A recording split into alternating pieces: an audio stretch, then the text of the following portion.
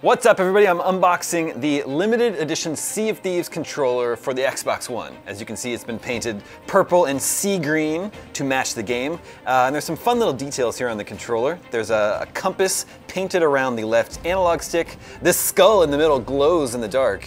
Microsoft says the controller is haunted. We'll see about that. And then also the right trigger is gold, which is a fun little detail. In the box, of course, you get your batteries, but it also comes with a download code for an in-game clothing item, the Ferryman clothing set. And of course, you also get a 14-day free trial of both Xbox Live Gold and Xbox Game Pass. The Sea of Thieves limited edition controller for Xbox One is available now. It was released earlier this month, but it's already become hard to find. And I just checked on Amazon right before we shot this, and it's going for $100 on Amazon, even though the MSRP is 75 bucks. So if you fancy this, good luck finding one. And for more on everything Sea of Thieves and Xbox, stay tuned IGN.